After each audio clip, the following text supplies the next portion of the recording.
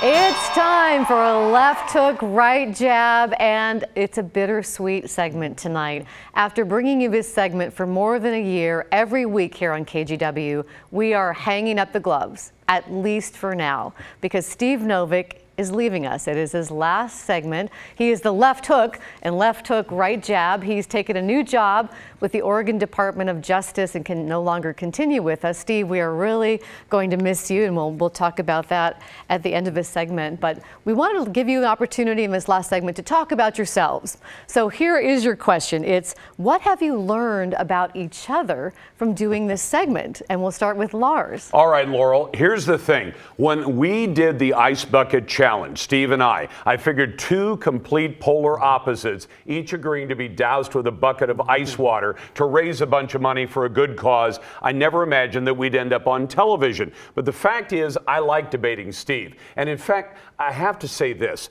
that after 8 years under a Harvard lawyer, I never thought I could stand working with another Harvard lawyer. But despite our tragic experience of those 8 years under Obama, Steve, I like working with a Harvard lawyer. He's a smart guy. He may not be right about a lot of things. And we'll say this as well. They held off on doing the poll tonight, as we just discussed during the break.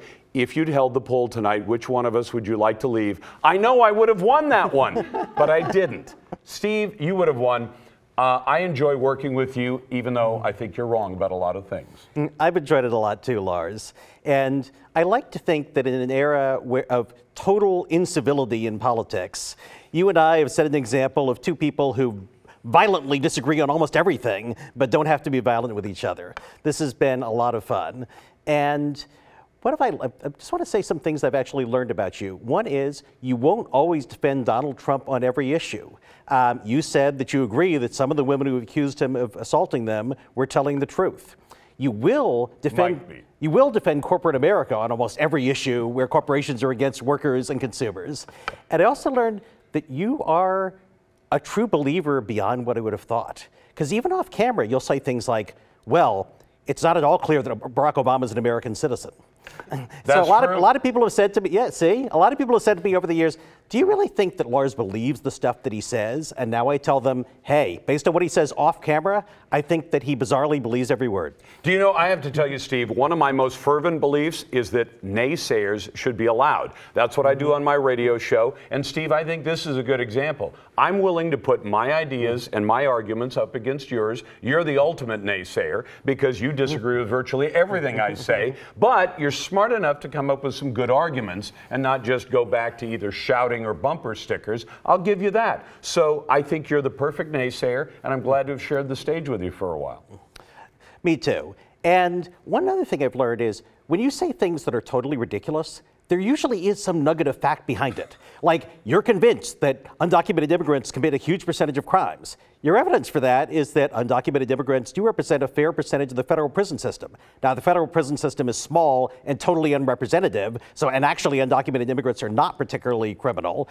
But at least there's some fact you learned somewhere that supported what you said. Steve, I got to tell you something. I got 5 seconds, so I want to wish you luck. With 1,200 employees, I know Ellen Rosenblum needs another lawyer, so good luck to you. Thank you very much, Lars. And I know that you're now 15th in the talk show ratings. Here's to 14th next year. Thank you very much. And Steve, did you have a final thought you want to share with our viewers as you prepare to leave? I just wanted to say again how much I've enjoyed this. And I can't resist making a couple of the points that I make all the time one more time. One is that most of your tax dollars go to things that you like education and Social Security. Another thing is that unions are good.